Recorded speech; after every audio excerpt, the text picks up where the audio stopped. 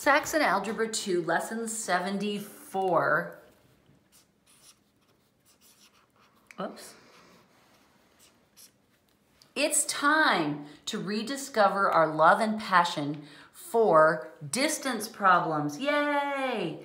Remember, John calls these uniform motion problems, which remind us of what a nice guy he is, because the essential ingredient in these problems is that our characters, right? We have different people going on little trips in these problems. They're always moving at a constant rate of speed. That is not true to life, but it's way more complicated math-wise if they're slowing up and speeding, if they're still slowing down and speeding up. I remember talking to Jacob Barlow about this when he was my student. I think you guys probably know Jacob Barlow. How old is he now? 21 maybe? And his little brother Jeremiah, who is now maybe, what, 7? So there's a big age gap there. And I would make up stories about them taking pogo sticks and riding their pogo sticks from here to the Space Needle, and how these problems assume that he and Jeremiah would be going at the same speed and a constant speed all the way from Edmonds to the Science Center, or I'm sorry, the Space Needle. That is not very realistic. I can't imagine that they would go the same speed, and I can't imagine that they wouldn't slow down on the hills or have to take breaks or, you know, speed up in traffic. I don't know. I assume they're on I-5. I can't really tell you. But uniform motion is a way that we simplify these problems. So whenever you see these words, don't be mad at them. They look scary and hard, but just go, oh yeah, this is just Jacob and Jeremiah Barlow on their pogo sticks. We're pretending it's a constant speed, and it's not. What I prefer to call these problems is dirt problems. And the reason I like to call them dirt problems is because it looks like this equation, and this is what you have to remember to get these problems started. Okay? We're always working from this as our base equation. We tweak it in different ways for different problems, but it always starts from here. So I want to call these problems dirt problems so that right in your brain, this will pop up and you'll go, oh, okay, fine. Now, we've already talked about 3 different kinds of problems here. The first kind I call the Lord of the Rings style. And the reason that I do that is because they're about going to a specific destination and then going back to where you started from. That's how you can tell that you've got one of these problems on your hand, is that when you read the story, the word problem, it will talk about someone going on a trip and then returning. Just like Frodo and Sam. And when they took that trip to Mordor and then went all the way back to the Shire, the first distance was equal to the second distance. Our picture illustrates that. We understand that in the story. They went from the Shire to Mordor, hucked in the ring, got the finger bitten off. You know the story. But then they turned around and they went all the way back to the Shire with, you know, reparations in Rivendell. And of course they had the eagles to fly them part of the way. That's fine. You can go different routes. You usually go the same route. I take that back. But, you know, they flew with eagles part of the way. That's fine. Here they had to walk. But we're pretending that the distances from the Shire to Mordor and back again were exactly the same. So we understand how this equation can be true. The first distance is equal to the second distance. Now, this is great, but when John sets these problems up for us, he doesn't give us the distances. He gives us the rates and the times. So we have to rearrange this a little bit in order to take into account that we want to plug in rates and times, but we know that distance equals rate times time. So this distance is equal to the first rate times the first time, right? D equals RT, D equals RT. And then the second distance is also equal to a rate times the time. We just use the information on the second trip, right? When they were coming back from Mordor and flying on the eagle's wings, they were going a lot faster, and that's why it took them less time to cover the same distance. This is now in the form that we can use as our base equation, and that's what the star means. We use it for the base equation. Going on a trip and coming back. The other form of this one is when one person goes on the trip and then the other person goes on the very same trip. This could be Frodo and Sam. So we would say the distance of Frodo equals the distance of Sam. And we could say the distance of Frodo equals the distance of Sam. That's super easy. But then we also want to substitute in the rates and times. The rate of Frodo times the time of Frodo equals the rate of Sam times the time of Sam. Okay, and this is a base equation that we can use. So we listen carefully to the stories. And that's the hardest part, you guys, is you have to listen in the story and see, is the distance the same for both parts of the trip, or are the distances different? If the distances are different, it might be a type 2 problem, which we call the Titanic. In the Titanic style problems, we either have something like this, where things are starting in opposite places and then meeting in the middle. This would be the ship bumping into the iceberg, for example, right? The ship started out in England. The iceberg started out probably closer to the Arctic Circle, the North Pole, and they both were traveling through the North Atlantic until, bang, they bumped into each other. Now, we don't know if these distances are different or the same. I'm supposing that the ship traveled a lot farther, but we don't know that. So we just call this the distance of the ship, and this would be the distance of the iceberg. And we don't know if those are the same. It's not like this problem where we know that the distances are the same. In this one, all we know is that between the two distances, they add up to this total distance of k.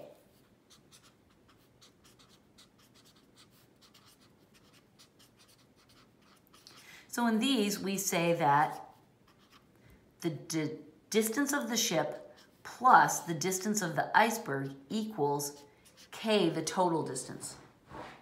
Okay? And again, we don't have distances, we have rates and times, so we use this basic information to change these distances into the rate of the ship times the time of the ship plus the rate of the iceberg times the time of the iceberg. We'll add k. All right? It is 100% true that these base equations look very different from this base equation, and that's because the story is very different. This is about two things starting in faraway places and traveling toward each other and going bump in the night. All right? The other kind of story we often get in this type of problem is two things going apart. Here was two things coming together. Here, this is the sad one, here we have Rose and Jack on their little raft talking together. Rose saying, "I'll never leave you." Oops, sorry, that's a lie. She stays on the little raft and floats away to safety, and poor Jack goes down to the bottom of the sea where he dies. Sorry. So the distance of Rose, and apparently she got to safety, right? In the SS California, I believe she was rescued by. No, it wasn't the California. The California was the one that didn't hear them. It's the other ship that picked them up. But the distance of poor Jack is to the bottom of the sea. And again, we don't know how far that is. They might have been the same distance, but we're not going to make that assumption. What we do know, what John will tell us, is that they ended up some distance apart, which we call k. And again, that's the total distance. All right, so in this case, the distance of Rose plus the distance of Jack equals k.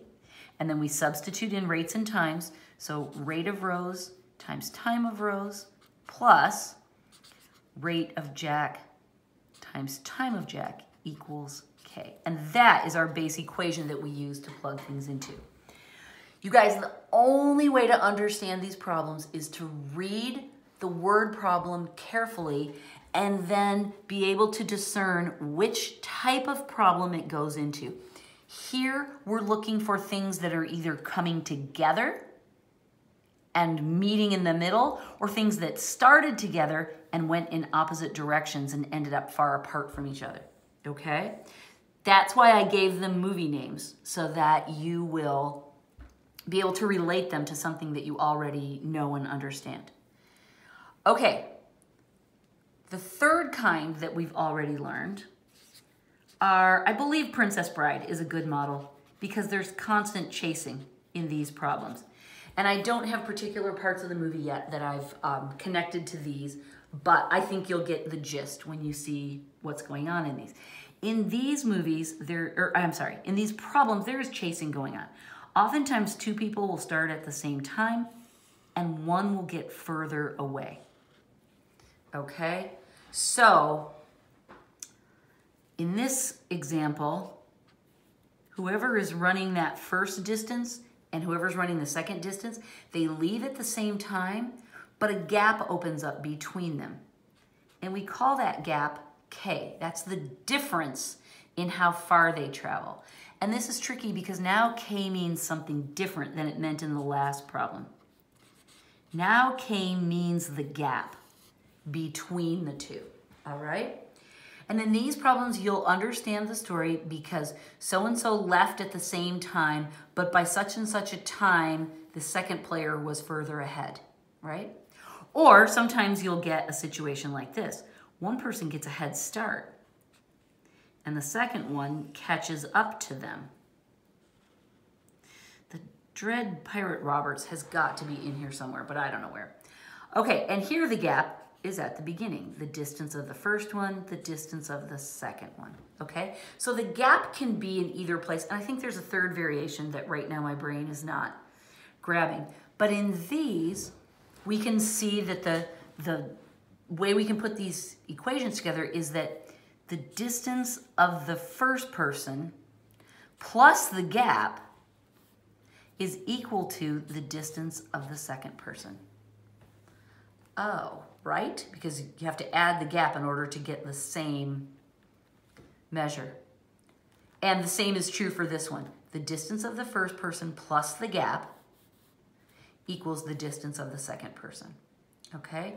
And again, once we get this figured out, then we switch. Rate 1 times 1 plus K equals rate 2 times 2. All right, I need to watch The Princess Bride and come up with actual stories for this. But this is a scenario in which people are chasing after each other and either one gets away or somebody gets a head start, but the other one catches up to them. All right, and I believe that there's a lot of chasing that goes on in Princess Bride, quite a lot. Okay, and so this is a base equation. This is what we are starting with. We worked on these kinds of problems last year. We've worked on them again this year. If you are still struggling to match the story in the book to one of these three scenarios, then please talk to me and tell me that you're still struggling with that. What we're going to do now is we're going to move on to a fourth kind of problem. It's a little different than its brothers. It's more of a renegade, and these are called both distances given.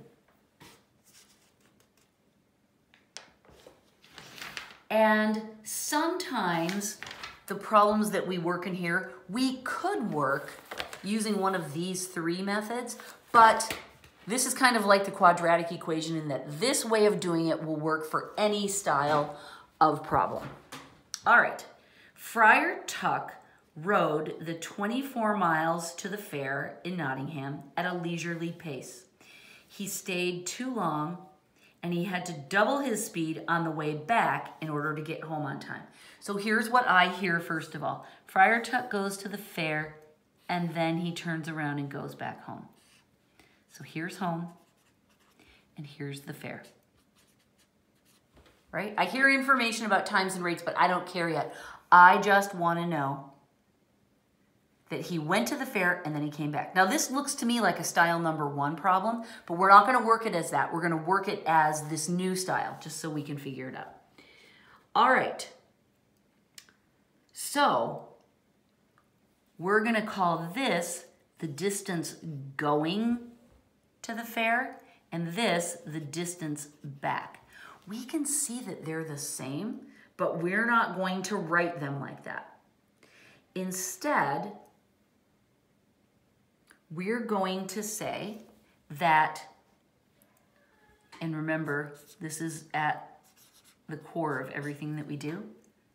We're going to deal with these as if they were separate distances. So I'm going to say the rate of going times the time of going equals the distance going, and the rate back times the time back equals the distance back. Right? Makes sense? Okay. Then it tells me that he stayed too long at the fair and he had to double his speed on the way back. Okay, so his rate coming back was twice as fast as his rate going. And I think about that for a minute. He doubled it coming home. So let's say he was going 5 miles an hour on the way there, and then he would be going 10 miles an hour on the way back. Would this equation give me that? Yes, it would take the rate of going, which is 5, it would multiply it by 2. Okay, that works. And then what do we know about the time? His total traveling time was 9 hours. Okay, so that tells us that the time going plus the time coming back equals 9 hours. Now that I've written all these out, do you notice that these are familiar? This is the system of equations that we want to solve. We've been practicing this, right? Usually I write them across this way, and we say that either this one or this one is going to be the base equation, and this is the one that's going to tell us which one we want to be able to plug directly into it. RB is by itself. There's the RB, so that tells us that's the base equation we want to use. Right? Is this all coming back? It's great, right? Okay, so all of that information we're going to bring now to the surface of our brains and use it, but we have a few more pieces of information we want to fill in here. We need the numbers. Friar Tuck rode the 24 miles to the fair. Okay, so the distance to the fair equals 24 miles. And now we can also say that I'm sorry, that should be a G, going. The distance back is also 24. He stayed at the fair, and the total traveling time was 9. Okay, I already put that into the equation. So now I can change these and make those each say 24. Now they look exactly like what we had in our previous problems, right? So now what I'm going to do is I'm going to start with this as my base equation, and I'm going to plug these two in. So I'm going to say RB/TB equals 24, right? That's this. RB equals 2RG, so I can plug that in. And now I have to rearrange this. I want it to be TB, so I'm going to subtract the TG. So I can say TB equals 9 minus TG, right? I want this because I want this. We already chose this as our base equation, so I need the time back, not the time going. So that's why I decided to subtract that one. All right, so now I'm ready to substitute in. And so I put this in here, 9 minus TG. I get that crazy feeling in my head where it's like, what am I even doing? I don't know what I'm trying for. I don't know what I'm going to get. I'm just trusting the algebra, which you always can do. Now I'm going to distribute. So I get 18 RG minus 2 RGTG equals 24. Oh, okay. And now this is where the happiness comes. I notice I created this Frankenstein monster that I have right here, and I'm happy because I've used this equation, this equation, this equation. Now I'm using the fourth one, and I know that all is right in the universe. So I know that RGTG equals 24, so I'm gonna plug that in right there. And I go 18 RG minus 2 times 24 equals 24. That's pretty cool, right? So now we're just algebraing, and you guys have done this before. This is 48. So what I'm gonna do is I'm gonna add 48 to both sides. And I'll get 18 RG equals, this will be what, 72. Okay, I recognize this is 2 times 9, and this is 8 times 9. So when I go to divide this, I am quite sure that 18 goes into 72 4 times, right? Because if it's 2 times 19, then it must be 18 times 1, and this must be 18 times 4. So when I divide it, I get the, where will I put my answer? The rate of going equals 4. Okay? Now I go back to my equations and I figure out my other business, right? That means the rate coming back, let's see, this one will help me with that, right? If the rate of going is 4, then the rate coming back, I multiply it by 2, so that equals 8. Do you like it so far? I do. Let's do the time of going. They have to multiply together to equal 24, so this must be 6, right? Because the rate of going is 4, so 4 times 6 is 24. And then the rate of coming back, we could use this one, or I always like to use this one. They have to add up to 9, so this must be 3. And there are my answers. If you want to get fancy, you can put in units. I mean, I think that's always a good idea. Miles per hour and the time, these are hours.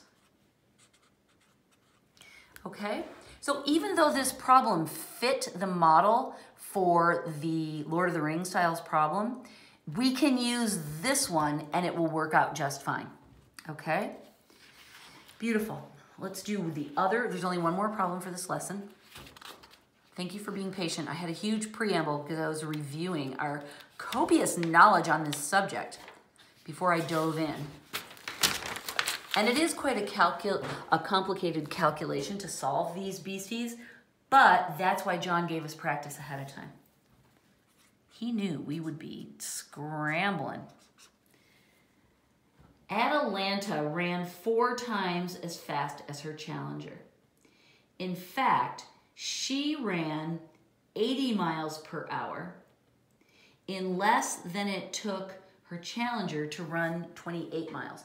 Now, this one doesn't fit an easy picture because we've got this girl running 80 miles and her challenger is just running 28 miles. The distances are really different, right? But that's okay. We know this is our friend Atalanta. I have never heard that name before. And this was her challenger. Named, I hope not for the space shuttle, because that met an untimely end. So now what we can do is not try to fit this into one of our 3 patterns, but let it be its own thing. The rate of Atlanta times the time of Atlanta equals 80. That's her distance, right? Distance equals rate times time. I'm just reversing that, which we often do. And then the rate of the challenger times the time of the challenger equals 28. This problem is one of the unique ones that we need this format, this 4th kind of problem to solve because these 2 are running distances and they don't relate to each other in any way. We don't have We don't have a scenario like this where they're either coming and meeting in the middle or going apart from each other. We don't have any information that they're traveling in any relation to each other like these. It's just this girl ran this far, this girl ran that far. Okay, fine. Then we'll just set it up as two different distances. Now we look for some information about rate.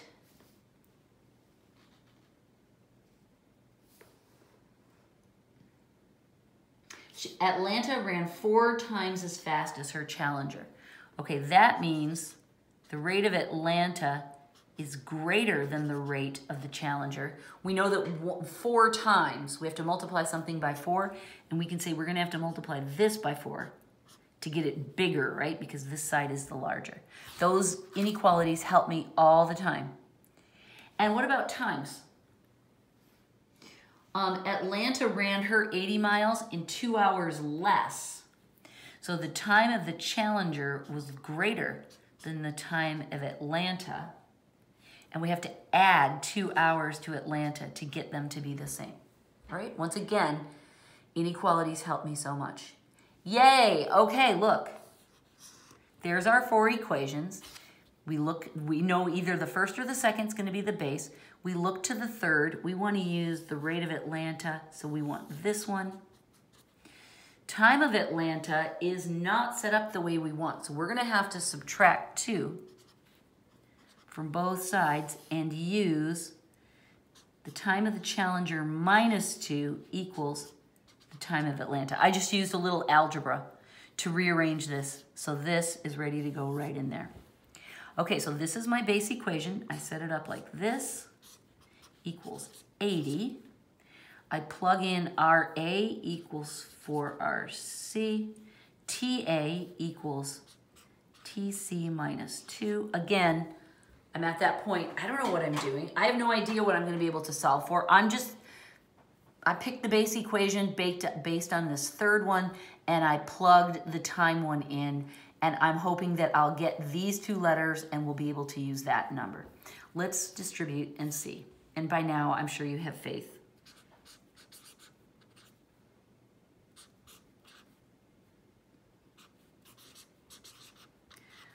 Interesting. Usually we get the double variable. Up until now, we get the double variable in the second term on the left, but this time it's in the first term. That's fine, doesn't matter. But there it is, hallelujah. There's our RCTC, so we're gonna plug 28 in right here.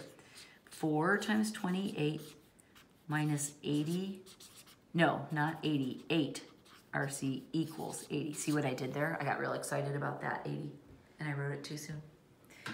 Alas, alas. Okay, let's multiply this. That would be, let's see, 4 times 20 is 80.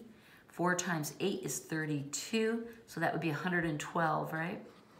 So we're going to subtract 112 from both sides. This goes away. We have minus 8 RC equals minus 32. Ooh, ooh, ooh. That's gonna come out. These almost always come out nice and clean, you guys. So the rate of the challenger equals 4, and I'm gonna glance and check my units. Miles an hour, so this is miles per hour. Now what about the rate of Atlanta? The rate of Atlanta is 4 times the rate of the challenger, so that must be 16, right? Beautiful. Now what about the time of the challenger? I like to make them match, because these two have a relationship. I like to do the 2 rates here, the 2 times here, and I like to make the times be for the same person as we go across. That just keeps the calculations neater. It fits with what we have here. Okay, the rate times the time of the challenger equals 28. We know that the rate of the challenger is 4, so the time must be 7. And then for the last one, we have our options. We can go up and use the other rate times time, or I like to use this equation because then it's being used. TC minus 2, TC is 7, so that must equal 5 hours. Did we get it right? Rate of C is 4. Time, rate of A is 16. Time of the Challenger is 7. Time of Atlanta is 5. Yay! Okay.